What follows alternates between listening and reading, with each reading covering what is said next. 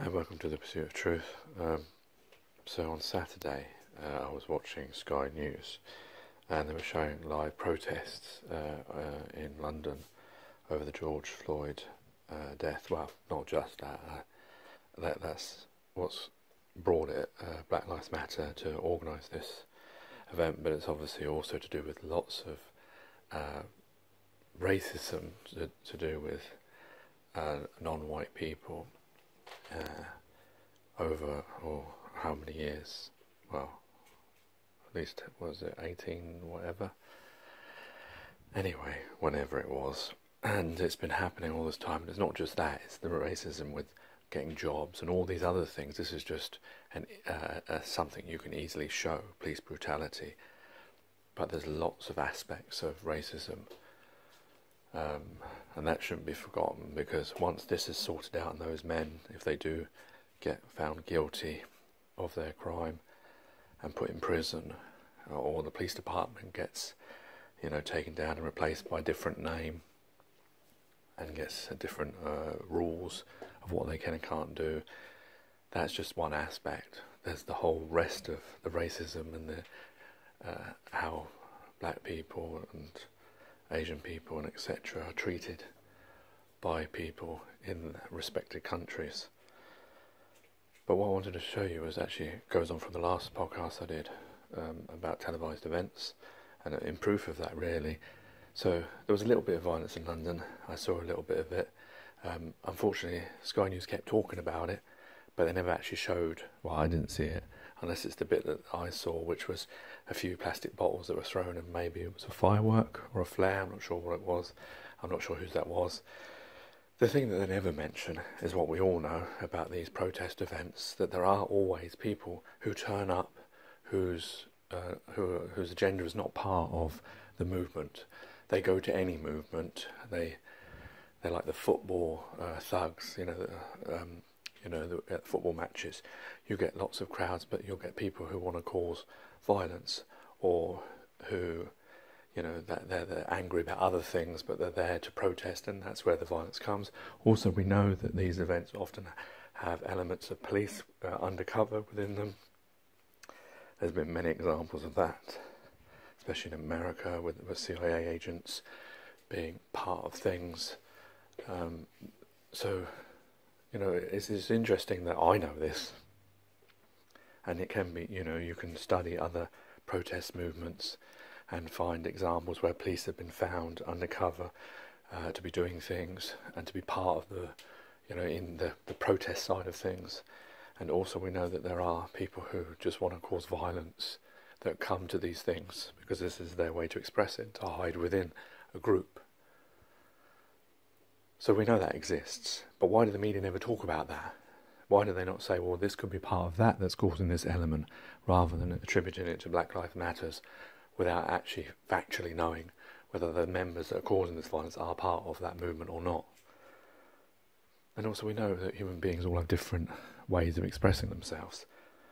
So it's just obviously they don't mention it because they don't want to talk about, don't want to give them an excuse. They're not on the side of the movement. And this is something I think Black Lives Matter should do, is that they should turn up with a megaphone, stand in front of the police and say to them this simple message: there's two sides to this. Either you're with us or you're against us. And yes, we know that Chauvin was a policeman and you are policemen, but what he did to George Floyd, well, it's beyond words. It's evil. And it's wrong as a policeman. Now, either you're going to sit down on your knee with us because you believe that action is wrong, and you don't believe and you want to support what we support, which is that people of colour shouldn't be treated any differently, that there shouldn't be this police brutality in the first place, irrespective of colour. Or you're going to stand there and be on the opposite side of this argument. I would like them to pose that question and see. I haven't put it very well, but you know what I'm trying to say. Because then you would show to the television world the side that other people are on. Because they are on a side. You have to pick a side in this issue. silence is not an issue, is not possible, and deferring is also not. That shows what side you're on. You're on the side of the system. You're on the side of Chauvin. You're on the side of racists. Because someone's protesting against racism. That's what Black Lives Matter are doing, isn't it? Why are the police not with them? Is it because the racist was a policeman? You can't, all these politicians and whatever talking about, it's good, we support, but they're not there, are they? They're just saying the words. That's not enough anymore. But anyway, what I want to show you is this broadcast for like 45 minutes of it that I watched. Every few minutes, the only thing they could talk about was this little bit of violence. And if you've ever seen the protests, lots of protests happen in this country, the council tax protests, lots of different movements, protests, lots of them, and there's always this element of throwing bottles and setting fire to things. It's pushing police. It's part of that thing, it's part of the game, as it were, of protesting. Because, really, I don't know why, sometimes they don't just, if the police don't want to go to a certain area, why they just don't stand where they are and protest. Because it doesn't matter where they are, as long as the cameras see them and they get their voice across. The pushing with police actually plays into the police, and I think part of the police want to cause this agitation by saying, like to a child, you can't go there. And immediately when you say that, they want to go there, even though that space is no different from the space they were within. So I think protesters need to think outside the box when it comes to protesting, not just go to the police, push them, and then they get agitated, and it causes what the police want, which is a little bit of tension, so that the government and the media can just point at this and say, look at this thuggery, and look at this, that and the other, like they have done. Well, that's because of a statue, but I'll talk about that in a minute. But first, listen to this. Joshua was one of the famous faces there, but we're going to take you live straight away to Mark White, who's in central London for us in Whitehall. Mark, what's happening where you are? A very serious escalation of disorder now in Whitehall, outside Downing Street. Metropolitan Police have just brought in mounted officers who've just mounted a charge down Whitehall from the War Memorial down towards the Cenotaph. You can see one of the officers has been knocked off his horse. That horse is now bolted up Whitehall. There are bottles and other objects. Just to point out, we didn't see any pictures of an officer knocked off his horse. We saw a horse running away. He's put those words in. But there was no visual image of anyone. She could have fallen off the horse. Why were horses being used against people? That is something that I don't like. Using horses to charge against people. What do you expect for that? What's your outcome, do you think? People are just going to stand and let themselves be run over. Being charged by horses is disgraceful against your own citizens for protesting against racism. Central London for us in Whitehall. Mark, what's happening where you are? A very serious escalation of disorder now in Whitehall, outside Downing Street. Metropolitan Police have just brought in mounted officers who've just mounted a charge down Whitehall from the War Memorial down towards the Cenotaph. You can see one of the officers has been knocked off his horse. That horse is now bolted up Whitehall. There are bottles and other objects being thrown at the mounted officers there on Whitehall itself.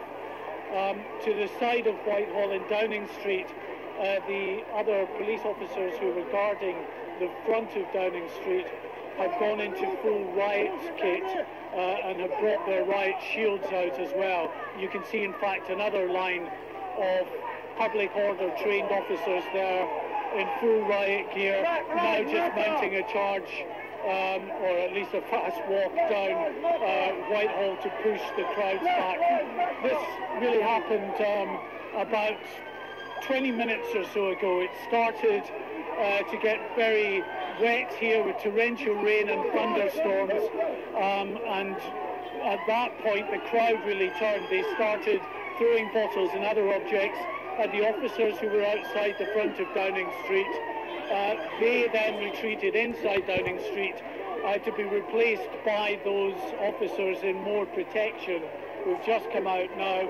And of course you can see the other officers here on Whitehall and the officers further down still on horseback. We don't know what has happened to that mounted officer who clearly fell off his horse. I don't know if he's been injured because I can't see that from this point of view.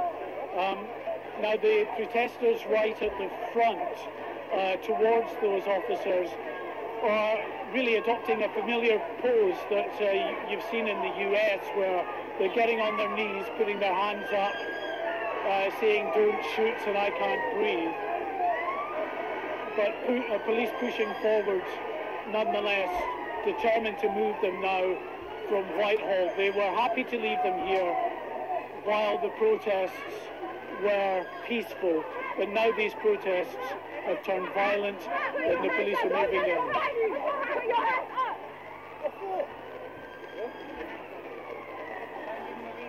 So you can see now really a state of turmoil here in Whitehall, with police trying to regain control of the situation, pushing protesters down. They have succeeded in pushing quite a lot of them away from the front of Downing Street. Other protesters are further up Whitehall as well, and there are others down towards Parliament Square who are coming up to this general area. Those officers at the front are specially trained public order teams. They are kitted out, of course, with their helmets. Some of them have shields. Pushing forward now, as I say, this is a very volatile and dangerous situation, with horses again charging into the crowd.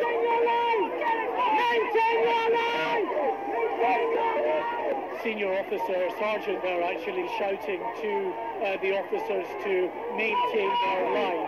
We'll just continue to give you that shot of the officers down there. They are determined to try to push the protesters back. I would say there's probably close to 400 or 500 protesters in this area of Whitehall at the moment. You can see that they are pushing back towards the officers.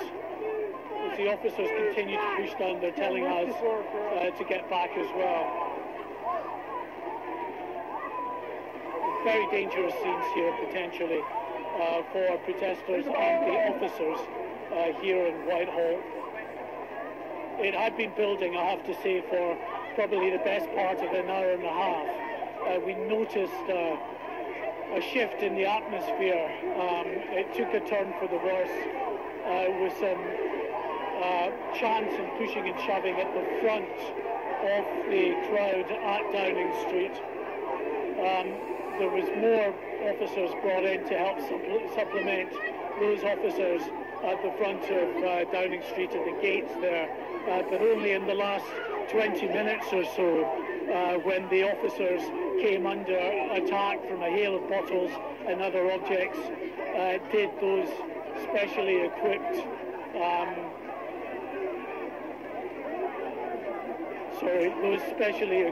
public order trained officers come out. Now it is absolutely torrential here in Whitehall.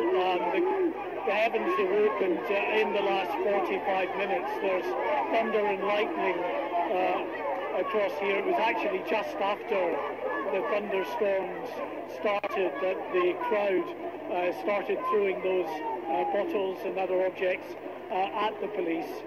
And it's no let up in the rain, but clearly that's not bothering the protesters as they are continuing to stand up to the police line here.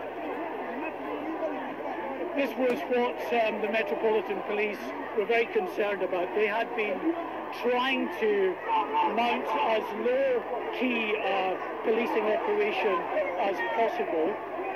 They know, of course, that many of these protesters are very distrustful and do not view the police as being a friendly face as far as they're concerned. So having an overt police presence it's difficult for these officers. They know that that could have the potential for exacerbating the situation, antagonising the crowd.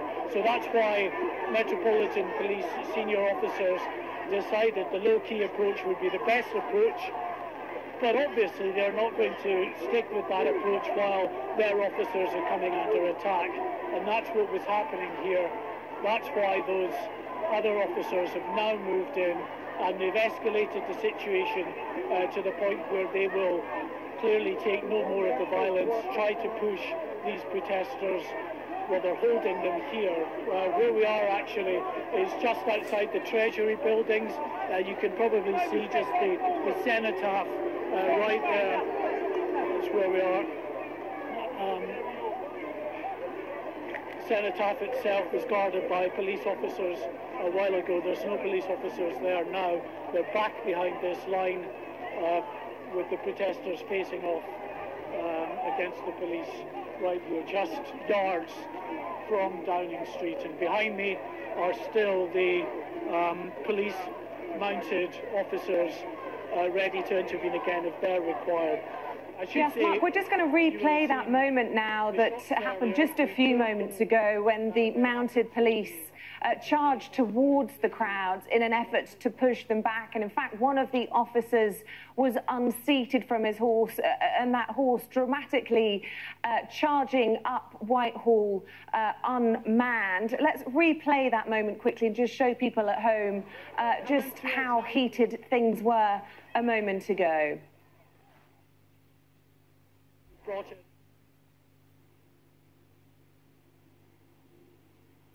So this was just a few moments ago as police officers in central London were attempting to regain control of what's become a pretty febrile situation on the ground at Downing Street. Mark has been there throughout. Mark, the mood changed somewhat around, what, half an hour ago? Officers now trying to get a grip of this area and push protesters back this way as well. So you can see them now facing us because they have some protesters where we are right on this side of Whitehall. So effectively those officers were surrounded. They had protesters to their back, protesters to their front. So that's why this other group of police officers have now been brought in to help guard those officers back to give them that added level of protection.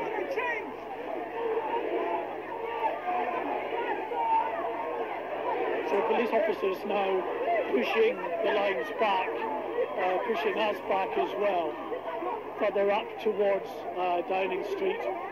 They want this group of protesters that are here away from an area where they could harm those officers, because obviously those officers have their backs to them. They're not in a position to look out for any danger. So that's why we're seeing this operation now, just to try to clear this space in Whitehall, make sure those officers' backs are protected. As I see another bottle going over. It's a plastic bottle. Luckily, quite a few of the bottles that have been thrown this evening are plastic bottles that people have had with them throughout the day. There were some glass bottles as well, and some other harder objects thrown at the officers. Situation has calmed a little, but it's very, very tense here as these officers face off with the protesters here on Whitehall.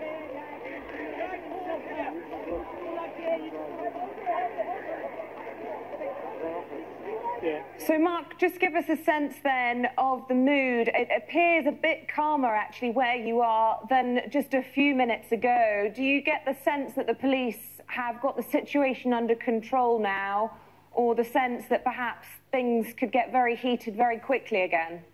Because of deterioration in the situation, which turned violent within the last half hour.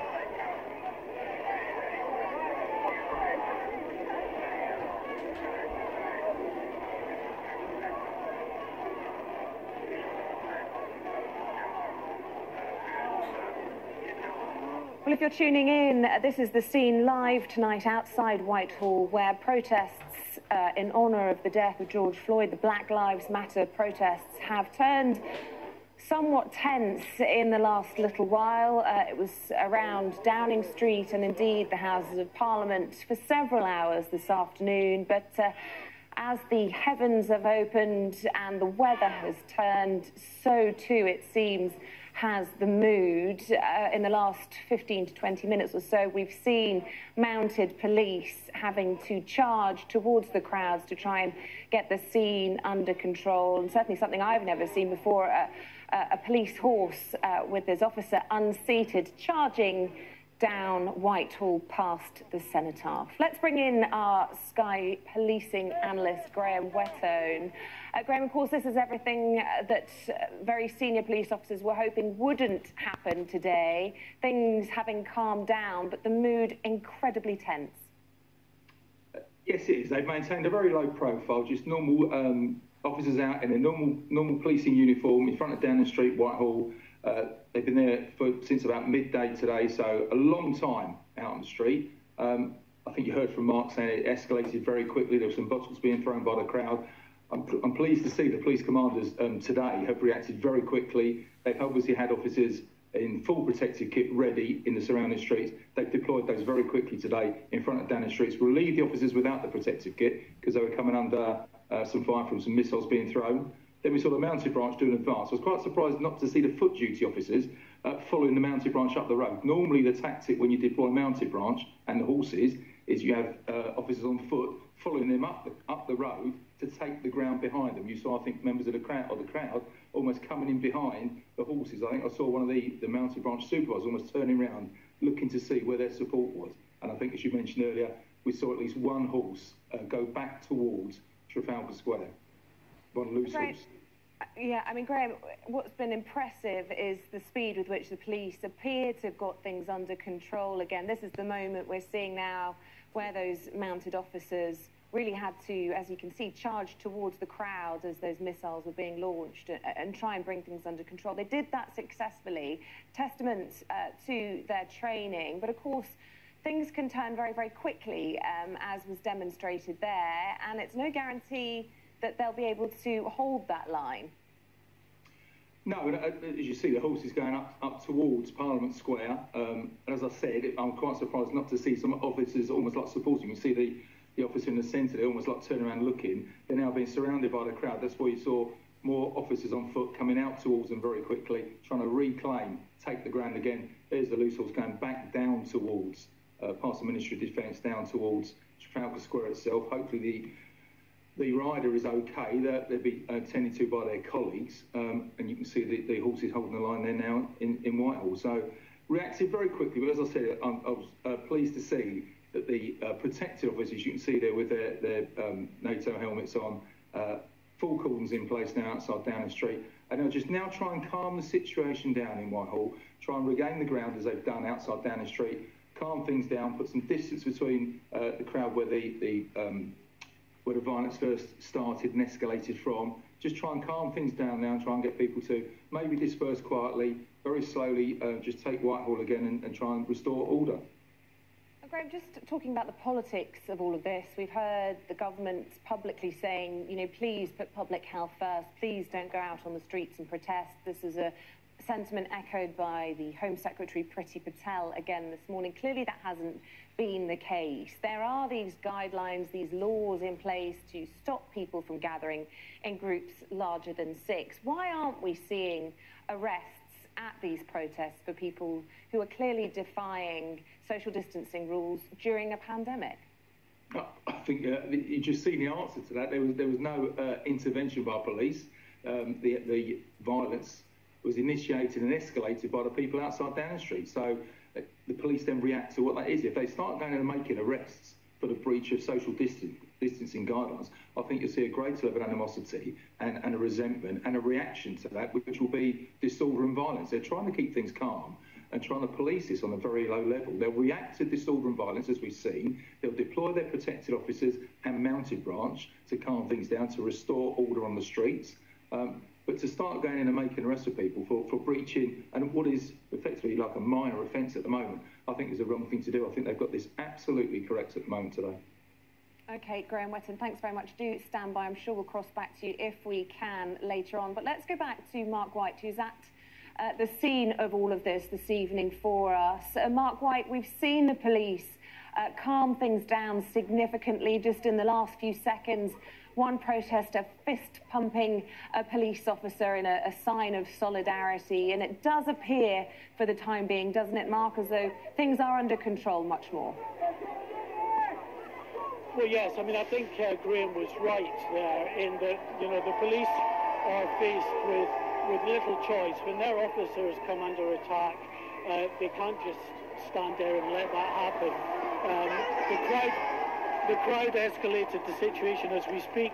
A flare has been thrown over, which has sent some of those police horses into a little bit of a panic there, which is obviously dangerous for them. We saw about half an hour ago one of those officers fall from his horse, so that flare just being dealt with well. It's on the ground there at the moment, but that understandably spooked the horses. They do have a level of training, these horses, to try to deal with noises and flashes and things like that, but they're at the end of the day wild animals, and they can spook quite easily.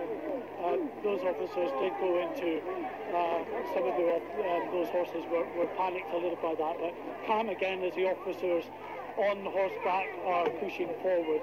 As I was saying just before then, in terms of what the police were faced with, there was certainly an escalation in the violence against those officers, and that's why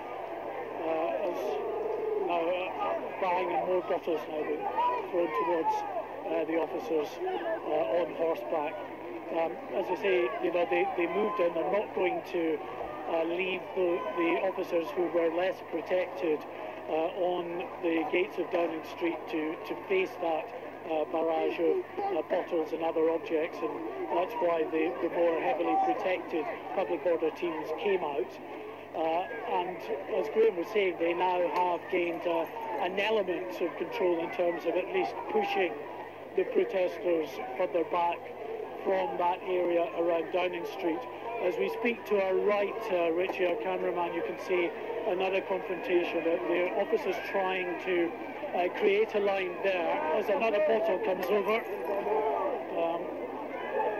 So another bottle quite close to us there, but this is a difficult area. We're kind of we're stuck right in the middle here between two police lines. A police line pushing people further up Whitehall towards Trafalgar Square, and a line pushing protesters, or at least standing off against protesters, heading down towards Parliament Square.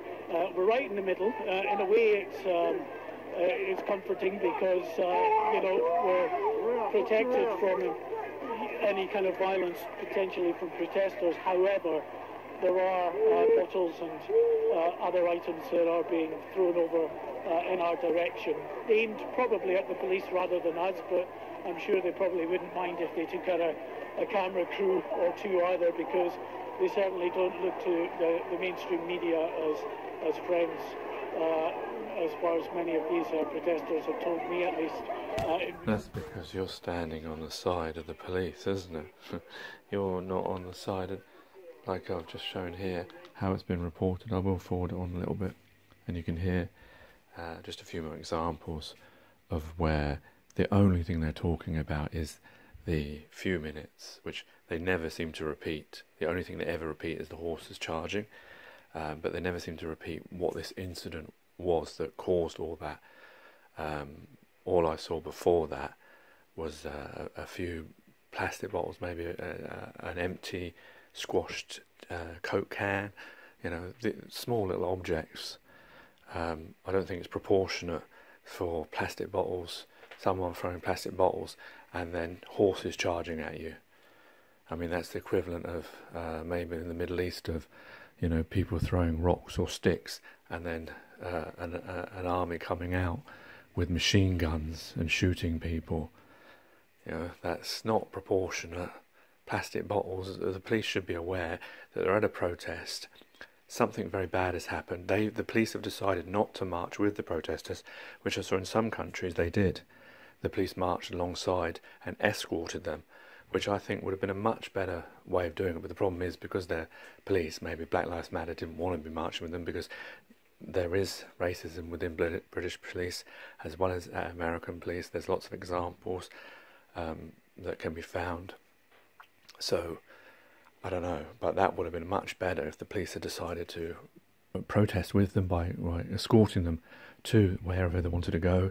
There probably would have been less violence. The thing is by them standing up against the Black Lives Matter, it created the escalation. So I don't know whether that was intentional or not, because it certainly feeds into the hands of the media and the government, who are very easily come to talk down the movements and protests, because they're scared of those kinds of people who will fight against the system and question it, because they want to keep the system in place. They want to keep the order in place. And let's forward a bit more, and we can hear them say the same things over and over again about those few minutes of protest, of violence. Let's see, there was a woman journalist who went on about it as well, so I forwarded a few minutes now. In Whitehall to join those other protesters facing off against the police. So a significant number of protesters here. I would say probably 1,000 at least protesters on that side of Whitehall, looking down towards Parliament Square where the cenotaph is. Being supplemented by those from Parliament Square. I don't know if there's any protesters left in Parliament Square. There may well be, but quite a few of them have now headed up here to join the ranks of the others facing off against the police as they now burst into song. You can see where we are. We're with a group of protesters here as well. But the shot that you're looking at there is to the side of the Ministry of Defence, and just a little further down that way you reached the new buildings for Scotland Yard, New Scotland Yard.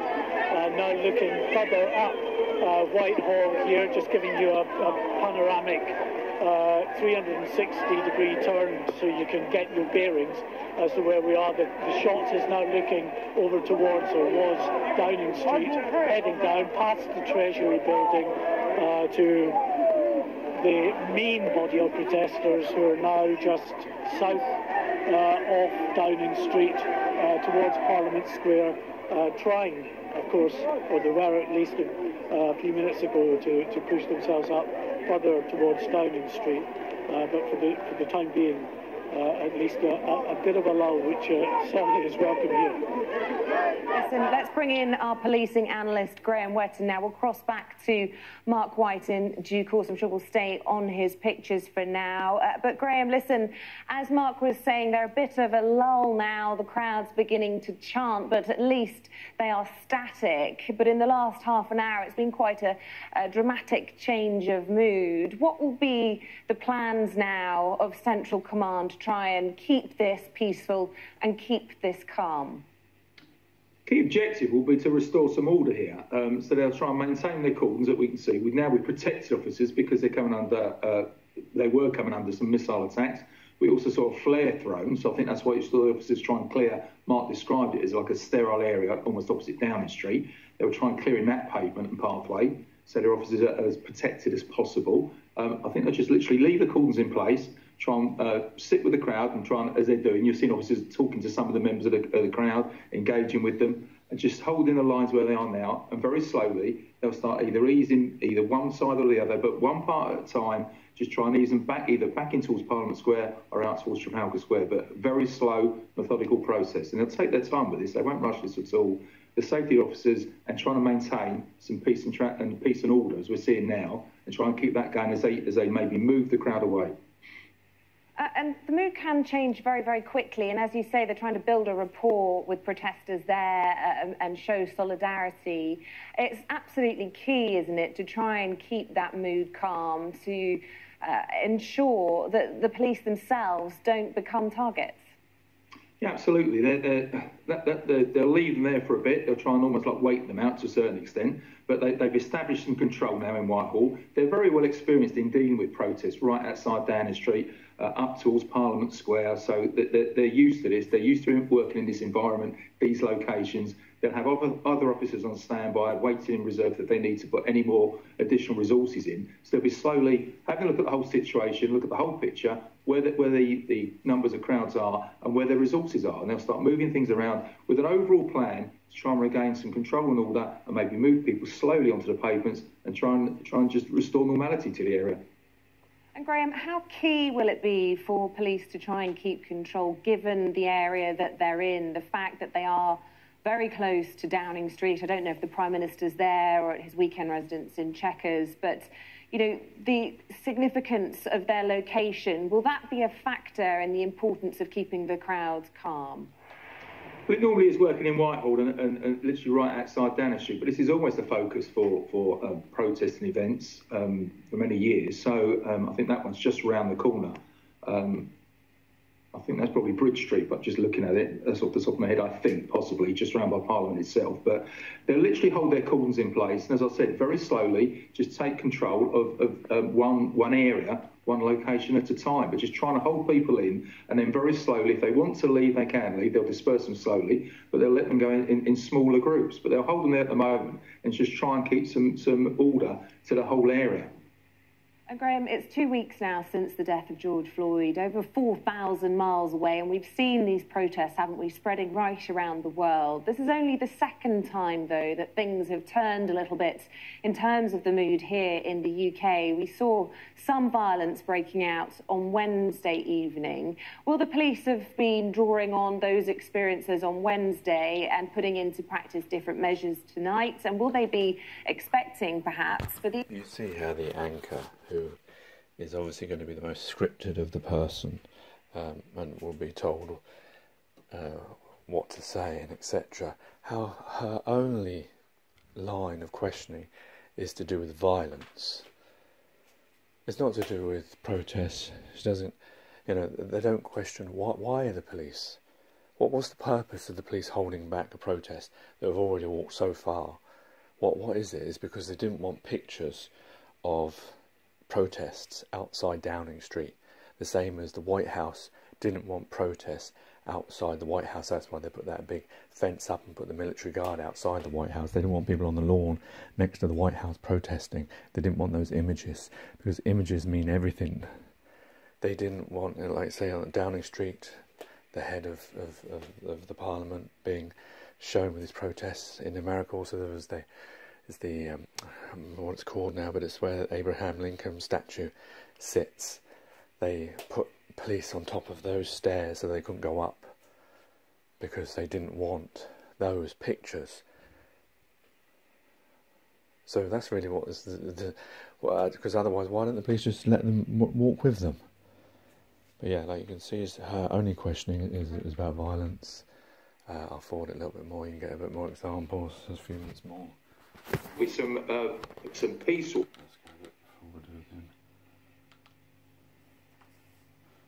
Peace, shouting George Floyd's name, but very much a sense of people now starting to not be put off by the rain. Many of them are taking shelter. They've got their hoods, they've got their umbrellas, they're clearly prepared, but many of them open to having a conversation with police as opposed to what we saw a few minutes ago. Many of them are wearing their face coverings and their masks, and as you can see, not many people, if any, social distancing at all. Police, though, as you can see, standing their ground. They've got a few of their vans holding the fort. Parliament Square has now started to drift off with people. Some people staying there, but many people heading down towards Whitehall. But really, many people defying the rain and showing how much they care about not only racism and tackling racism, but social injustice as well. Chants of no justice, no peace, Black Lives Matter. George Floyd's name also being chanted as many of them walked the streets earlier today. As they walk down, they've also been to the US Embassy over there. They've been chanting, many of them taking a knee. but lots of them keen to make their message heard. Some of them not speaking at all, just letting their signs do the talking. But as you can see, events like this mirrored across the nation in places like Bristol, Manchester, Cardiff. Many people also filming the police. There is, of course, a fraught relationship in some communities. They might perceive that to be the case in some communities with the police.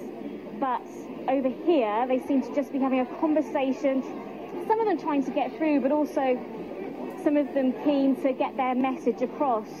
Police remaining defiant, a lot of them speaking to the protesters, but keen that not many of them cross the bridge. They had completely closed it off earlier when it was open. We saw a rush of crowd actually running back towards Parliament Square as the vans came in to block it off. But lots of music being played. But there is definitely, I have to say, a change in the atmosphere as people go from protesting to something different. There is definitely a sense of an eeriness in the air, but on the whole, people remaining defiant and keen to spread their message. That's interesting to note, Ashna, that eeriness in the air, something Mark White was reporting just before things took a turn, just a little bit round the corner from where you are up on Whitehall. He said that for about an hour or so, he started to feel tensions were rising before violence erupted and there were clashes in a very dangerous situation between police officers and protesters there, with missiles being launched, flares being thrown towards police officers. And in fact, as you can see from these pictures... Sorry, just before I let her continue, the most dangerous situation that she thinks she can talk about is the protesters versus the police, and she uses the word missiles.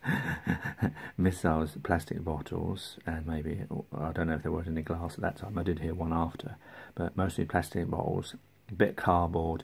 A lot later on there was a flare, which I don't know where that came from, but missiles. But she doesn't think it was the most dangerous situation was when horses charged at human beings.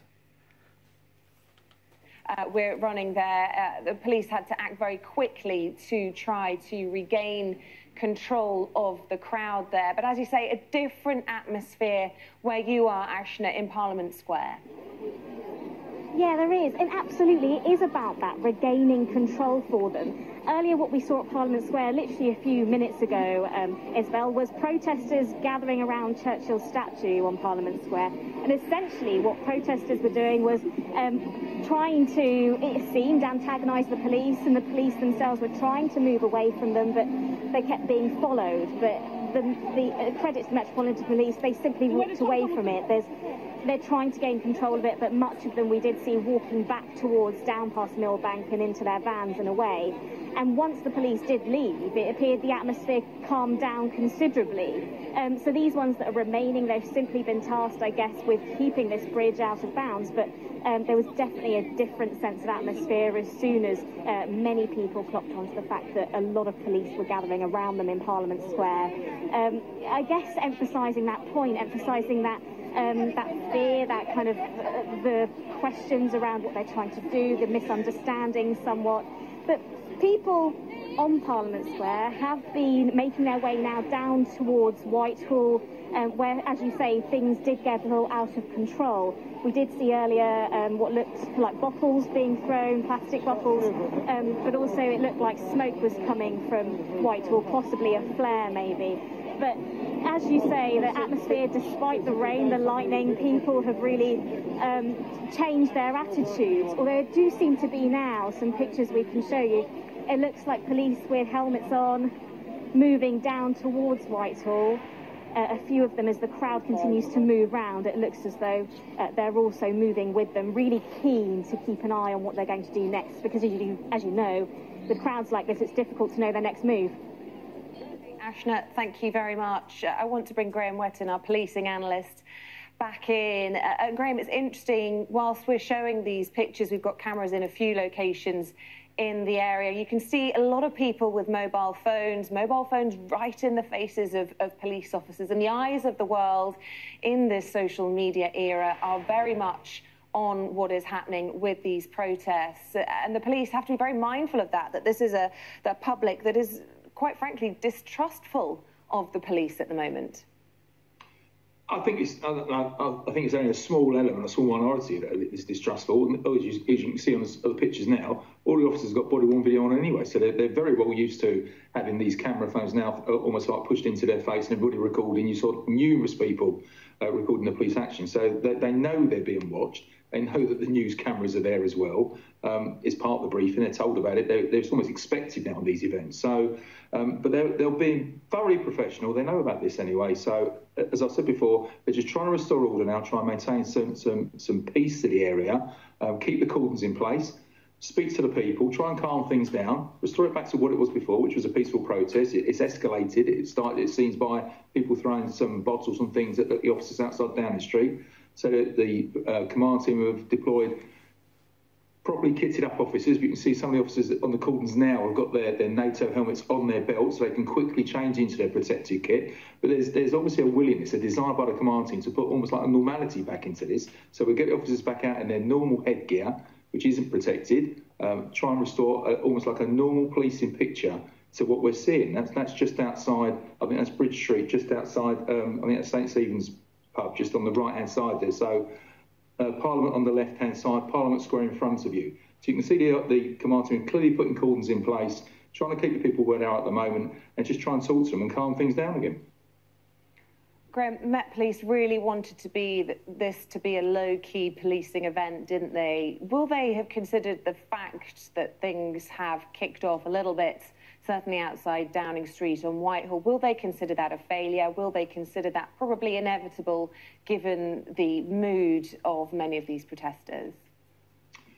I don't think they should consider it a failure of the policing operation. I think that's been fine so far. You have to react to what the crowd do. If the crowd decides to start throwing things at your offices, and you've got to react to that. I thought they were slow to react on Wednesday. I've said that on social media. But actually, they reacted very quickly this time. They got officers with their protective kit. They've replaced the officers that were in Downing Street that were coming under fire from bottles and other implements. So I don't think they'll see it as a failure of the policing operation. It's probably a failure of the actual protest. This was again billed as a peaceful protest, come along and peacefully protest about the whole aspect of what's been going on and everybody's getting angry about.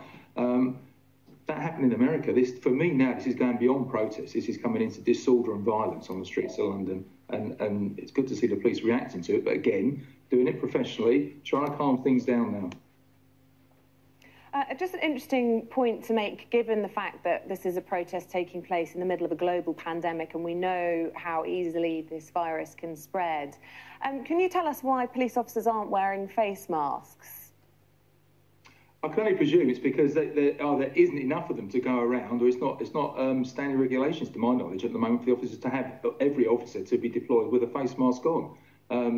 I've got no other knowledge on it other than that. Either they haven't got enough to go around to give it to every officer deployed in the event, or they just haven't had time to do it. I'm not overly sure on why they haven't all got it, but clearly you can see from the pictures that hardly any of them have got them on. Plus the fact it would interfere to a certain extent, and when you put your NATO helmet on and then being able to communicate with each other. Communication is a key part of policing, being able to speak to the unit under your command, from the supervisors especially, but also for the officers in communicating with the public.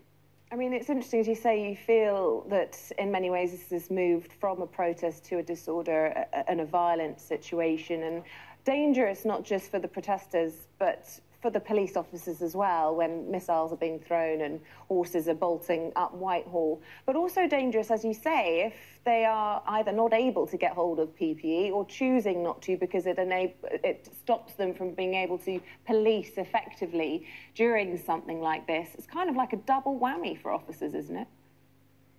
To a certain extent it is, but as I keep saying, from what I'm seeing on the pictures here, they've reacted very professionally, very swiftly to quell the disorder, the violence that started in a number of outside Downing Street, and now these pictures from Bridge Street, as I said, just by Houses of Parliament. So try and keep the whole area calm, put the cordons in place, put a number of officers out there. There are probably even more resources being either briefed or warned to come down and assist in then clearing the area if they need to. But the concern will be is where you're going to clear them to.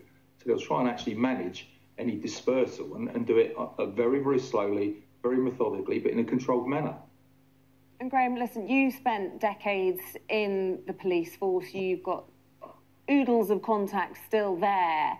What is the mood amongst people that you've been speaking to in terms of response, or perhaps even frustration, that something that's happened many, many miles away from police officers who clearly act violently, very different from the officers that we're seeing here on the streets of London, that frustration's being turned at them, that there's been violence towards British officers for the actions of American officers? Is there some frustration about that? I think there's an element of frustration. I think there's also they understand the anger. The police in America deal with people very, very differently than we do here.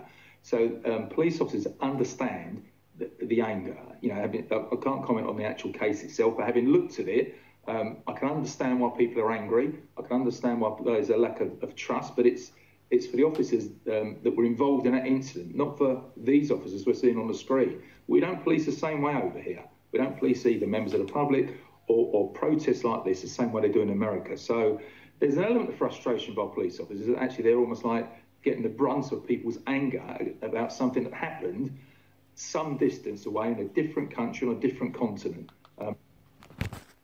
I need to add to that, because there is it's interesting how he can't comment about the George Floyd incident. I'm not sure why he couldn't comment on that, because it seems quite clear cut, but he refused. He chose silence over that matter. That speaks volumes, I think. And then secondly, he talks about how it's different in America and the UK when it's policing. Well, yes, we don't shoot so many people, but there's lots of images that I've seen recently because of George Floyd of the UK police beating up black individuals, using fists, punching like a fight, not like like a fight rather than police restraining someone, like they're taking their anger out. And we know there is systemic racism within the British police, as there is in American police. That's the key thing, not the fact that we don't knee on people and restrain them in the same way, or use guns and shoot them in the back like they do in America. But there is an element that's very, very similar when it comes to policing in the UK and the US. I think it's failure to recognise that, and failure to talk about George Floyd's death and how it was conducted, that shows the similarity. It seems to be, or is initiated by an action they have no control over whatsoever. OK, Graham, thanks very much for your analysis. Let's cross to our correspondent, Ashna Herinag, who's outside the Foreign Office for us this evening. Ashna, I'm hoping to get your pictures as well in just a moment. Just bring us up to date on things where you are. I'm not sure if you... Yes, Ashna, I don't know if you can hear us. We're just hoping to check in with you outside the Foreign Office. Yeah, I do apologise. I do apologise if you can hear any profanity. These are live shots we're bringing you now. We're outside the Foreign Office. And as you can see, the crowd here incredibly antagonised to see cameras here, any form of media. What you saw a few moments ago, all these crowd were antagonising a lot of the police that are outside the Foreign Office. Many of them all of them in fact, wearing riot gear, riot shields, helmets, and they're all currently, the camera is currently not on them, but if I turn around and just give you an idea of what they are seeing, is very much a lot of them are keeping an eye on cameras, they're keeping an eye on the media. There has been an incredibly volatile relationship with the media, but we are walking away from them purely for our safety. But many of them still gathering around the police by the Foreign Office, antagonising them. There's lots of graffiti written on the Foreign Office wall. And you know what? This is such a shame, because ultimately it is the message that's being destroyed here. But there is a lot of people, and I have to say it's absolutely extraordinary to see London like this. The rain hasn't put them off, clearly, but there is definitely an energy about this, negative energy. And if ultimately their message is to stop social injustice, people will question, is this the way to do it? Antagonising the police, shouting in their faces. And when we try and film it, it's difficult for us to be accepted in that way. But further down, as you can see, that's Whitehall, full of people. You can see the blockades from the police vans, but very much police on edge. They're clearly trained for scenarios like this, but when people are shouting in their faces, it's difficult to keep their cool. OK, Ashna, thanks very much indeed. Let's cross back to Mark White, who's been right at the heart of much of the violence this evening. Mark, just bring us up to date on things where you are. Yeah, it's a lot calmer here now. We're getting some musical numbers played for the crowd that has them dancing around, Where's the Love, and a few songs like that. So it's certainly a welcome interlude. And that's concentrated mind, so they've taken away their attention for a while at least from the police officers who are still there in that line across Whitehall, determined to stop these protesters getting any further up towards Downing Street. So thankfully at the moment, as I say, the atmosphere is lifted a little bit. I wouldn't describe it as anything other than still tense. But the crowd's not concentrating their ire on the police just now, at least just chatting amongst themselves and just dancing away. Very different to what it was just a while ago, of course.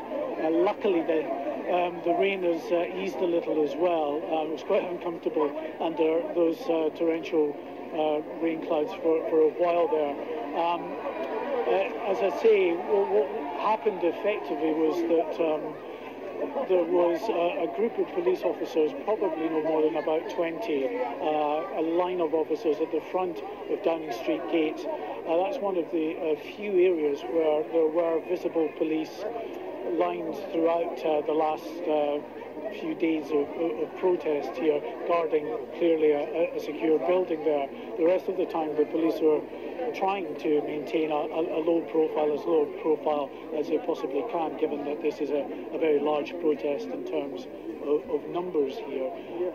But that line, because you had protesters who were up against that line, shouting abuse towards the officers over a couple of hours or so, but nothing more than that. It was all very peaceful, if a little noisy. But when it started raining, the atmosphere, it sort of turned probably, I would say, 45 minutes to an hour before then anyway. But when it started raining, I don't know what it was that changed or sparked it off, but suddenly bottles started being thrown and other items, other objects being thrown at those police officers. Now, the officers who were on that front line at the gates of Downing Street were not really clothed in any protective gear, because again, that's just part of the calculation of the Metropolitan Police management, and you can see why. They don't want to do anything that might antagonise or escalate the situation. So those officers were just in standard uniform outside the front gates. But what that meant, of course, was when objects were being thrown towards them, then clearly those officers were at risk of being hurt because they were not protected. So you then had the public order trained officers with their helmets and shields who came out to the front of Downing Street, and at that time that is when the crowd really turned. There were pushing and shoving and more items that were thrown, and very shortly after that we saw the police mounted officers coming down from the Trafalgar Square end of Whitehall. They lined up, and it all happened very, very quickly, really within a matter of about 10 to 15 minutes.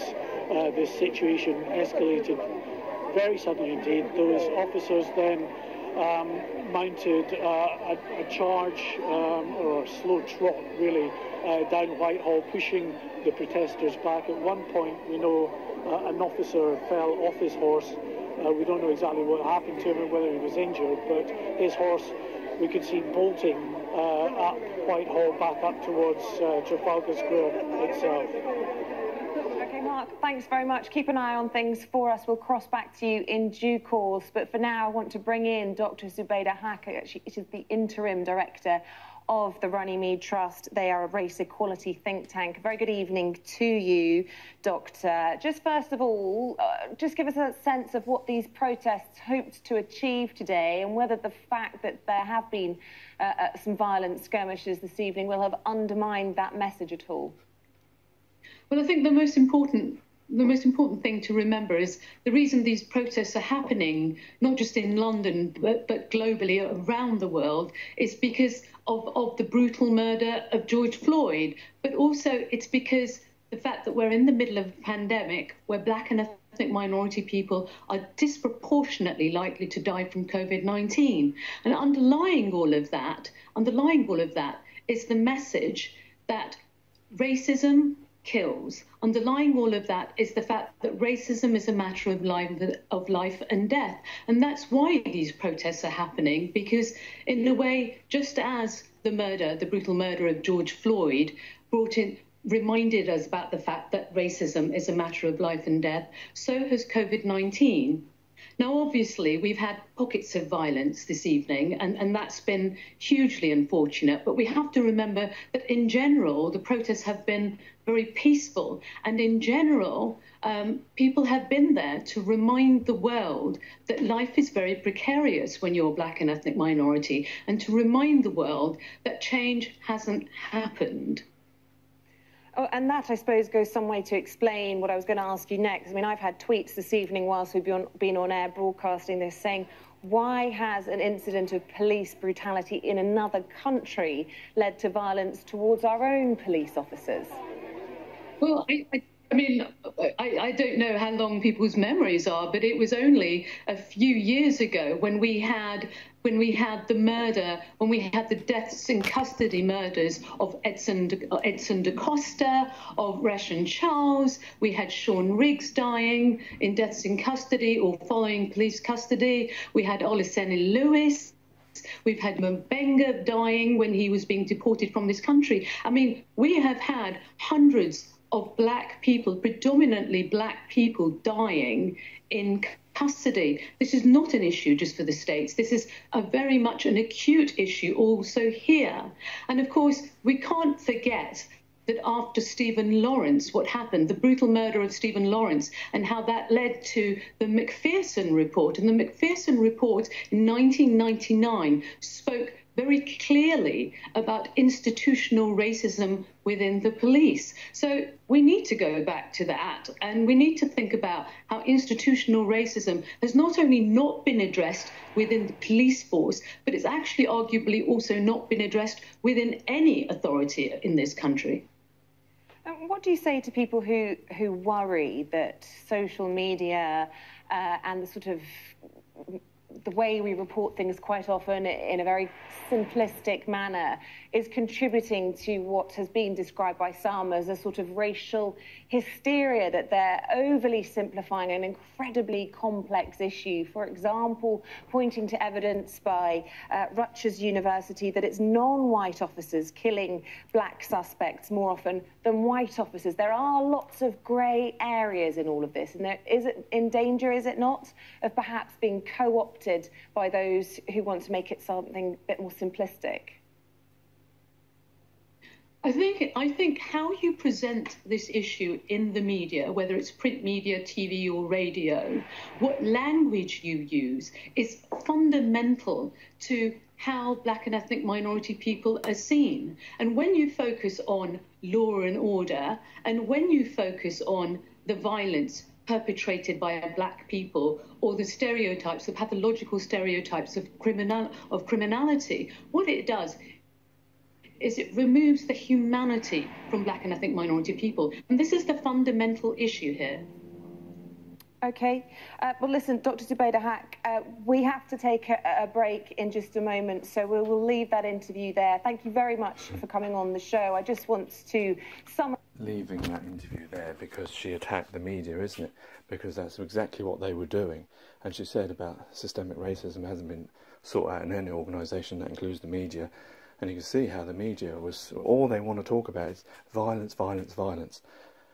98% of the protests were peaceful, 2% were violent. What is it they concentrate on? The 2% of violence. Well, that's not factual, that's not news, is it? What is that? That's propaganda.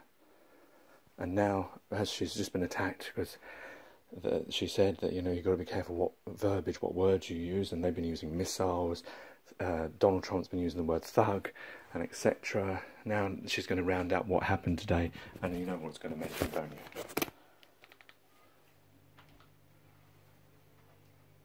Thank you very much for coming on the show. I just want to summarise the scene to our viewers and let them know exactly what they're watching this evening. These are the Black Lives Matter protests that have been taking place for several hours in central London, hugely peaceful throughout the course of the afternoon. But our correspondent Mark White on the ground sensed a change in the mood about an hour ago outside Downing Street, with tensions really rising there between protesters and the police. And for a short time, around 10 to 15 minutes or so, the police appeared to lose control of the crowd as violent clashes broke out between police and protesters there. An incredibly dangerous situation there. Things under control now, but we're keeping a close eye on those protests. And I just want to point out that at no time did they ever show that footage of that event, even though they were there. I assume they were there for... Let me turn the sound off. I assume they were there for that incident, but they never showed it. All they showed, I saw, was 1 minute of a few plastic bottles and a piece of paper being thrown, and then there was the charge of the horses, and after that came the flame. There was one interview I wanted to play, but I don't know where it is now. Maybe it didn't video. They interviewed a guy there who, because that's the thing as well, the media, they like to talk themselves, but and that's the problem with these protests. They need to make sure they have a spokesperson to speak to the media, to be able to quell some of this over-exaggeration. I don't know if I can find the actual event that I wanted to play, where they talk to them. Let's see if I can find it. Yeah, let me play it. Try to avoid any sort of escalation. Sorry, somebody taking our camera there, trying to grab hold of our camera. There's still, unfortunately, some hostile elements in the crowd that don't want us to film around here, so we'll just move away from them at the moment. Do you want to come with us? We can speak to actually one protester here. Hi there, thanks very much for talking to us. I know that you're quite upset and disillusioned by what happened here. Tell us why. As you can see, it's turned into a party. People forgot the real reason why we're here. Definitely. They've turned it into I don't know if you can see it, but they've just turned it into a party. The real message is being lost. Yeah. I'm sure half the people here don't even know why they're here. They're here because everyone else is here. The meaning behind all of this, why I'm here, is more than just George Floyd. Yes. It's about hundreds of years back. Everybody here, particularly the black people here. But at this moment, it's become lost. It's become lost. People are here throwing bottles. People are here doing all sorts of things that is eventually going to tarnish why we're here. It's going to make us look like the bad people here. This ain't why we're here. We ain't here to be bad people. We're here to protest what's been happening for hundreds of years, recent years, systematic police, brutality. Get your knees off our neck. Get your knees off our neck. That's why we're here. But right now, I'm afraid it's going to be reported as us, the black people, being the violent people here, when we haven't come here for this. Earlier, I saw the officer got a bottle thrown on him. He came off the horse. That's not us. That's not why we're here. And I mean, it's sad, as you say, because earlier today, thousands and thousands of people here making their point very peacefully, trying to get that message across. It was a great show of unity. Of course it was, because those people who were here with that have the same mind. Will come here with the same mind. But unfortunately, right now, what I'm thinking is how it's going to be reported. Violence. And they're going to look at us again. And the cycle continues. But we, the black people here, my brothers and sisters around me here, yeah, no problem. Yeah, my brothers and sisters around me here, we came here for a reason. And that's to show unity. But that's gone now. Thank you very much. Very powerful statement there, and hopefully peace will descend on this area. Again, one of the protesters, and he's not alone, there are other protesters here, very disillusioned at what's unfolded here in the last hour and a bit with the violent scenes and still clearly tension here and the potential for more trouble ahead. He doesn't want to see that. He feels that detracts from the message. It was a show of unity. Earlier today I was amongst the crowd in Parliament Square. We spoke to a few of the protesters who came along to that. We can hopefully give you a listen to what they said and the reason why they decided to, well, effectively break the lockdown, of course, because they've been advised not to come here by government ministers because of the health risks. But this is what they told us earlier.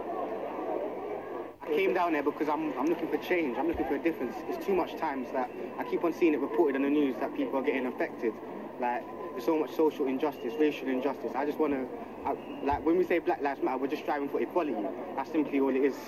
I think Black Lives Matter is more important than quarantine right now. There's a lot of discrimination going on in the world, and it should be addressed. In America, black people are leaving their house with the fear of being killed. So if I'm leaving my house with the fear of catching coronavirus, then why would I not come out? I know it's a risk, but at the same time, you can't be quiet. You can't let it go.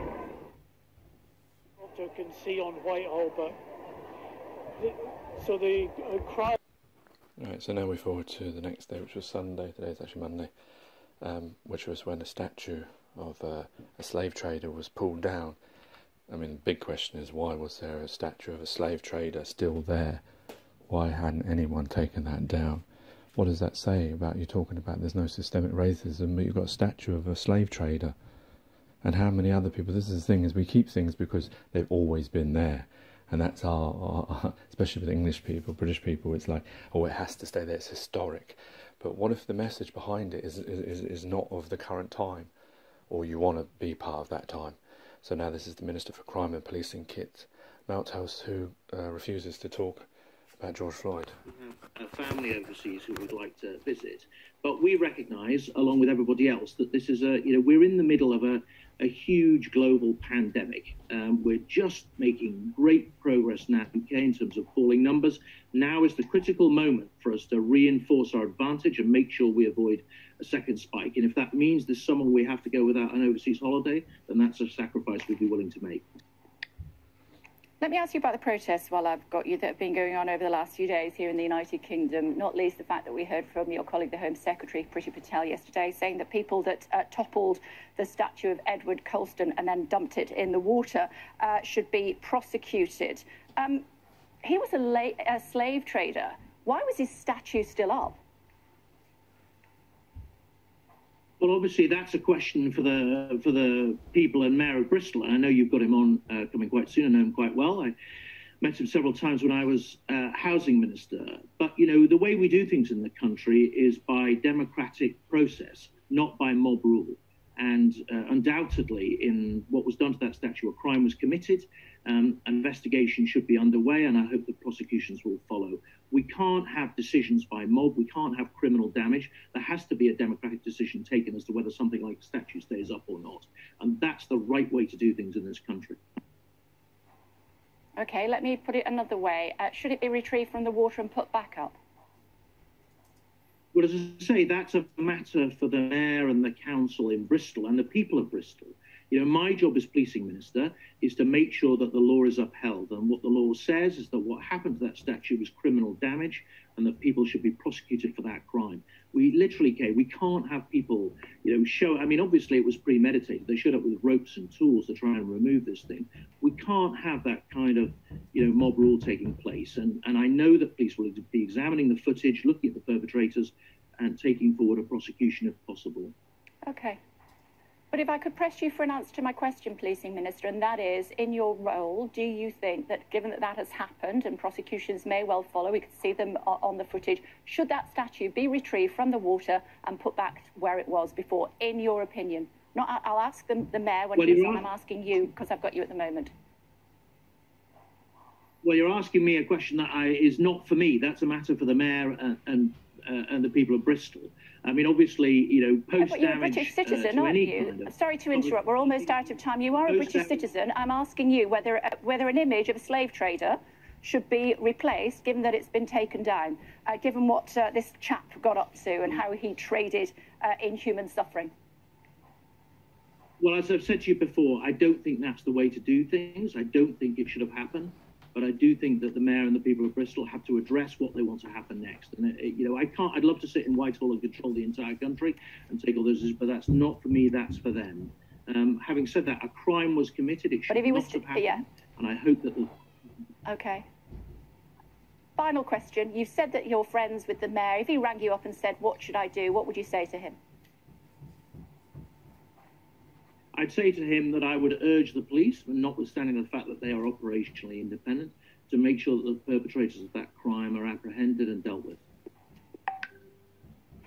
You're not going to answer my question, are you? But it's good to talk to you. As I said, it's been too long. So, yeah, the rule is that you should use democracy. That's how our country is. Well, wasn't that a form of democracy? They were people, and they made a decision. But what they really mean is that you should do what you're told by the people above you, obviously politicians, which is then nothing happens, because they did have a survey apparently about this statue to take it down, but I don't know really what happened with that. But the thing is, if you've got lots of racists and they vote to keep a slave trade statue. But the thing is like, then where does the government get its ideals from, its morals from, if it's going to need to have a statue like that? And then even worse, we get now the mayor of Bristol, who will be one of the people who make the decision about it. He's apparently the first black mayor of Bristol, and he wants to put the statue in a museum. But first, let's hear the politicians talk about last night's. Pockets of disorder erupted early on, and police had to run for cover. Actions condemned by the Prime Minister, who said people have a right to protest peacefully and while observing social distancing, but they have no right to attack the police. These demonstrations have been subverted by thuggery, and they are a betrayal of the cause they purport to serve. Those responsible will be held to account. Black Lives Matter! It was disheartening too for the thousands of peaceful demonstrators who marched outside the US Embassy earlier in the day, determined that this show of solidarity is the defining image. This isn't a riot, this is just a protest, us speaking, because we haven't been able to speak for years. We've been oppressed, pushed down and pushed to the side, do you know what I mean? I think it's important for not only myself but the younger generation to be a part of it, have an understanding, understand that there's a bigger picture out there of why things are happening to them. Demonstrators in Bristol also made their mark, ripping down and drowning a controversial statue of former slave trader Edward Colston, an act slammed by the Home Secretary. Well, I think that is utterly disgraceful, and that speaks to the acts of disorder, public disorder, that actually have now become a distraction from the cause in which people are actually protesting about. The statue of Winston Churchill also couldn't escape vandals. So this was a racist. More than 4,000 miles from the scene of George Floyd's death, the cries of injustice could be no clearer on the streets of Britain. But they may need to be louder to block out those who are tarnishing the movement. Ashna Harinag, Sky News. We heard from the policing minister within the last few moments. He said that we can't give way to mob rule. We've heard from the Home Secretary as well. She says that those who brought the statue down should be prosecuted. Let's hear from the Mayor of Bristol. Marvin Rees is standing by for us. Mr. Rees, a very good morning. Thank you for joining us on the programme this morning. I'm sure that lots of our viewers, when they see the image of that statue being pulled down by ropes, rolled to the edge of the water and then lobbed in, will have very strong views. What were your views when you saw that happening? Well, as I've been sharing, I clearly, as an elected politician, cannot condone criminal damage, and I've been very clear throughout that I'm very concerned about mass gatherings in the middle of a pandemic, and I've been making those views known. But I can't pretend, as the son of Jamaican migrant myself, that the presence of that statue to a slave trader in the middle of the city was anything other than a personal affront to me and people like me. Why was it not taken down before now, then, sir? Well, that's a good question. It's been debated for a very long time, but there's a couple of bits of world reality that we have to grapple with. One is when I came in the middle of Brexit, in the middle of austerity, with a horrific financial situation, the pathway to race equality was not necessarily in taking down that statue. It wasn't the top of my list of priorities. And secondly, I'm Europe's first directly elected black mayor, apparently. If I turn up after hundreds of years of political rule and I suddenly start taking down those symbols in the middle of Brexit, you'd be writing a whole different kind of story about what black leadership means. So my job was to get on with the business of housing, domestic violence, child hunger, poverty, joblessness, and all those other things I've been getting on with. As for the administrations that went before me, you'd have to ask them that question. I'm sure many of your people who voted you in would have applauded you for doing that. I suppose it then leads us to the next question, which is, will you retrieve it from the water and put it back from whence it came? Yeah, that's a throwaway line, but that would take an hour-long discussion to get in about being applauded by many people who applauded me. Look, we've got other priorities at the moment. We will get the statue out, but we still have an £80 million hole in our budget as a result of COVID and government not adequately funding us that we have to grapple with, and we're still doing that today. And if we don't deal with that, we will have compounding inequalities in our country that will impact on through the structures of class and racism. So we'll be working that, but we will get the statue back, and it will highly likely end up in one of our museums. But actually, what's happened to this statue is now part of the city's history, and it's part of that statue's story, just like the riots of 1831 in Bristol were, and the suffragette movements in the city were when people spoke up. And this is in many ways, part of Bristol's culture to be rebellious and so forth. So I'm not, but at no way am I, as a political leader, condoning criminal damage. And I am emphasising that those people who participated in the gathering yesterday should now be social isolating to minimise the potential of a second wave of COVID in Bristol. Want to come on to that in just a second. Let me just finish with the statue, if I may. There's no rush then to retrieve it. I'm just saying it's not top of my list of priorities at the moment. As the resources become available, we will get it out, and we must get it out because it is one of the factors within Bristol's history. We're looking at that right now, how we do that. Okay, and it may well find itself in a museum as part of the story of what happened last night. Well, it will be damaged. It's obviously damaged, and we need to keep that statue because it does tell us something about who we are, as statues do. Yeah, mob rule is what we heard from the policing minister. Prosecutions must happen, according to the Home Secretary. You agree? I don't think that's a very helpful way to describe it, and I think the Home Secretary is showing a lack of understanding of where the country is right now.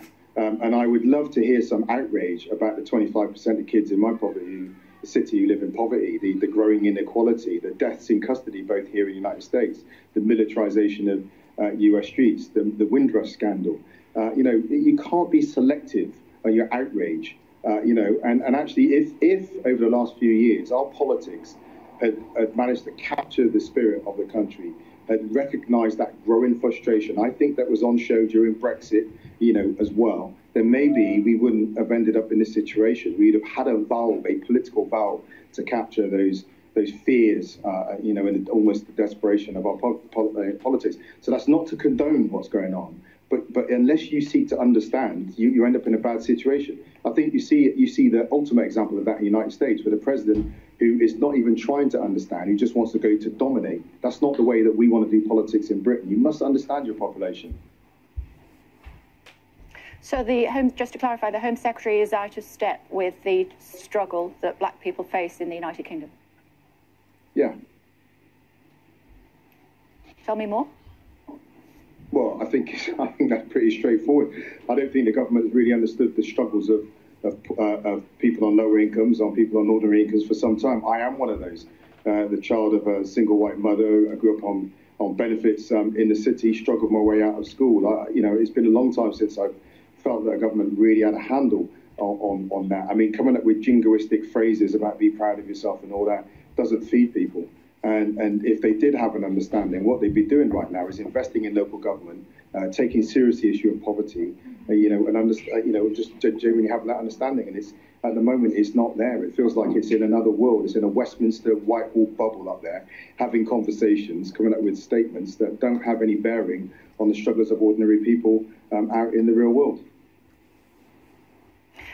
Sadly, we're out of time, Mr. Mayor, but would really love to talk to you. The bit at the end said at volumes, actually, and that's a truthful statement. But my problem I do have is that it seems once people become part of the system, become MPs or whatever to do with the system, they then lose their themselves a little bit. Like Priti Patel, how is she defending the statue of a slave trader? You would have thought that she would be against slave traders. I'm sure if there's any modern slave traders, she would talk about them. Then why would you want to keep a statue of one? Why would you... I mean, the thing is when this happened in Iraq, when the statue of Saddam Hussein was pulled down, I didn't hear any cries like this, that, oh, those people that pulled the statue of Saddam Hussein down should be prosecuted by anyone around the world. You see how hypocritical people are in power because it's somewhere else. It's because it's they didn't like Saddam Hussein, so therefore it was okay to do that, and they applauded it. When people were rioting the Arab Springs, it was applauded by the West as a show of trying to attain democracy and get rid of non-democracy. But any of these struggles, that's why the media never, will always talk about the 2% of violence there is, but no struggle. If you look at South Africa, the apartheid, 27 years, 26 or more than that, of years of struggle, of protest, which a lot were violent, because that's part of it. Because humans get angry when they're being oppressed. And what do you want them to do? To sit in a cage and not do nothing about it? Yes, that's what they want. That's what they want. That's why they try to scare you with COVID-19 in this country. Stay indoors, don't protest. Because they want law and order, they want control. They don't care. If everyone said they didn't want the statue, they'd still keep the statue. They'd make up some excuse about it like they were. It's indefensible. He's a slave trader. What was he doing there still? And they talk about money. It cost nothing to pull that statue down. You could have got volunteers to do like they just did. It cost nothing. So that's a false argument to try and defer from the real argument. And obviously he's in a difficult position because at least with him you could hear the mayor, he was impassioned by the struggle of people who are poor, people who are black, ethnic minorities, and etc. But then because he's an MP, he has to say those things of like, oh, well, we have to put it back and those people have to be blah, blah, blah, blah, blah. But at least he stood up when he when he was asked about Priti Patel and said straight away yes. He answered the questions, he didn't defer them. That's more people we need like that are willing to speak up truthfully and not just worry about the system and protecting the system and being part of that system and acting in the same way as other people within the system do. Anyway, I think I've waffled on long enough. Take care, take it easy, God bless and peace.